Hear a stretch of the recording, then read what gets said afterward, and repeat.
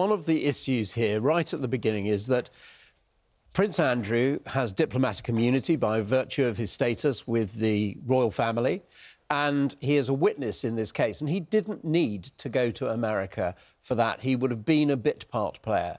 The problem he's got now is that he has got a situation where he's been prepared to talk to a journalist in detail over 45 minutes, and although he still has his diplomatic immunity, it becomes a practical impossibility, as Chuka Umunna said, that he doesn't now go to America and cooperate fully with David Boyce and the other lawyers acting for the victims of Jeffrey Epstein to give evidence, and also with this ongoing FBI inquiry. And the problem with that is that that may lead to places that really don't want to go. Dickie, it's hard to think of a more catastrophic own goal in terms of PR by a member of the royal family. I mean, even when Diana and Charles did their TV interviews, they were about, you know, far less contentious stuff, frankly. They made big headlines, but they weren't about serious criminal activity and investigation involving a serial paedophile. This is a whole different ball game, isn't it? It's a totally different ball game. Yes, it is a serious issue.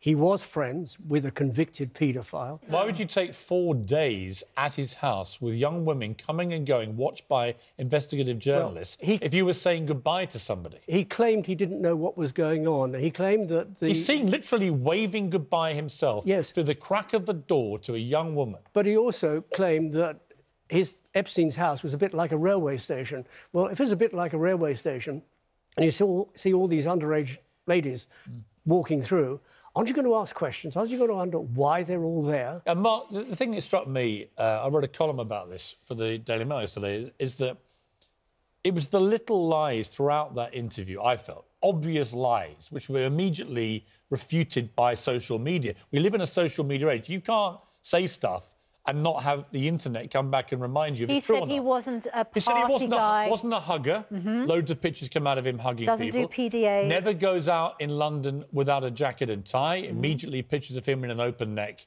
shirt, as he was in the infamous apparent picture with one of his woman he's supposed to have slept with. He said he never sweats. Most medical experts have said this is all nonsense. All the little stuff that he said as a fact that could be tested has now been refuted within 2 days. It does beg the question, if he's lying about the little stuff, how can we trust him on the bigger stuff? Well, the only reason you do this is if you've got complete and utter answers to every question. And we knew going in he didn't. You know, if he had come up with the Special Protection Unit logs of where he was, so he can prove demonstrably with police evidence that he was at a Pizza Express as opposed to Tramp, then that would have been perhaps something. But the problem is you've now got literally hundreds, if not thousands, of data points which are going to be crawled over by journalists, police and the lawyers in America. Well, let's talk to Dai Davies, former head of Royal Protection.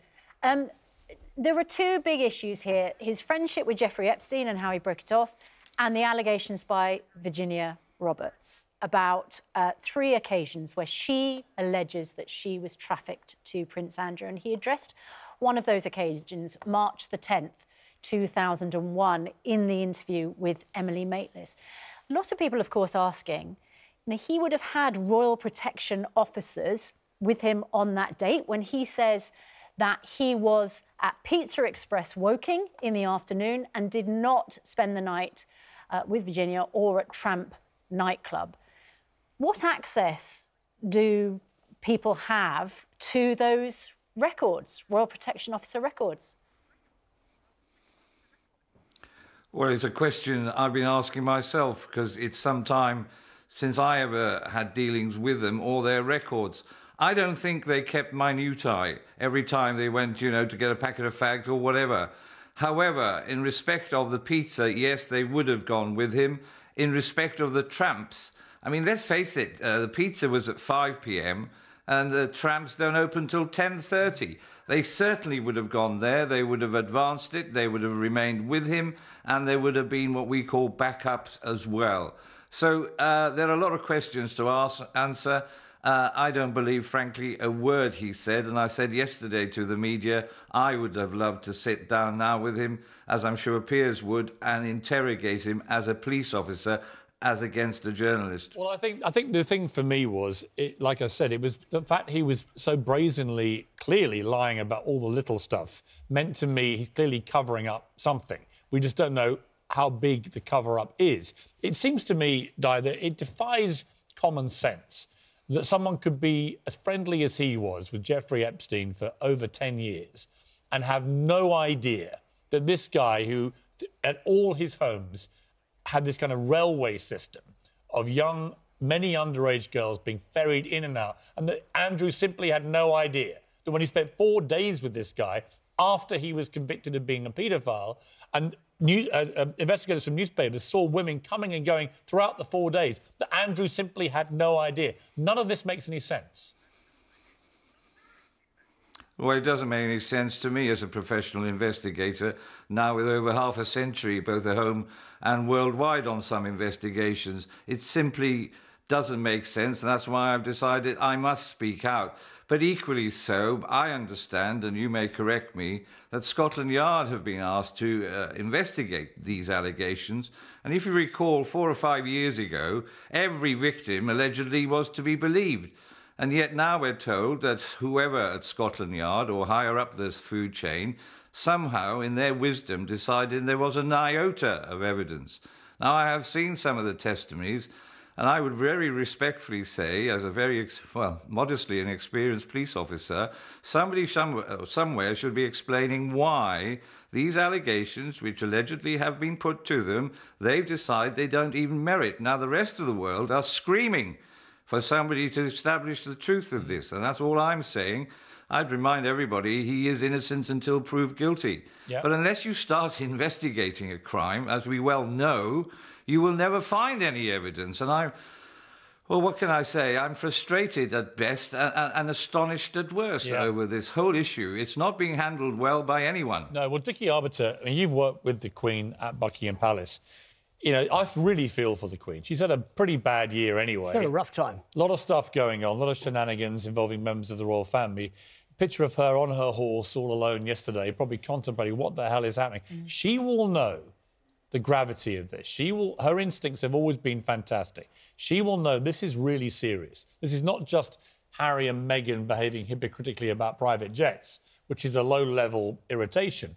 This is big stuff. What will she be looking to do you think, to try and deal with this? Well, we've got to look at the Queen as two people. She's Queen, head of state. She's also a mother. And she'll be looking at her son and asking, did this really happen? In a private conversation. And I don't think she's getting the answers. Mark Stevens, where does this investigation, as it stands, go? Well, I think what we're forgetting here, and what is often overlooked in the interview with Andrew, are the women, the victims. And in this particular case, given that there have been reports to the police on both sides of the Atlantic, the victims need to be remembered. They need to know the truth. They need to have a proper, full investigation, as Dai Davies said. And if that doesn't happen, what should happen? I mean, we're already seeing sponsors of Prince Andrew's major charities bailing out on him. What happens to his role in public life? I think it becomes untenable. I don't see how he can continue if, you know, he's got a fabulous charity with Pitch where he brings entrepreneurs together with business. And if they're walking away from him and others, then I think that there is no future for him. I think the Queen and Charles and the main members of the royal family are untouched by this. But I think Prince Andrew is scathed. Dickie, final word to you. I mean, how do you cancel a member of the royal family if that's what needs to be done? Well, in private life, you send them on gardening leave. I think with Prince Andrew, it's a sabbatical. And until this is resolved, he really does need to step back. OK, I'm going to leave it there. Thank you all very much. Dai Davies, Mark and Dickie, thank you all very much indeed. That scandal is not going away. If anything, I'd say it's gathering momentum.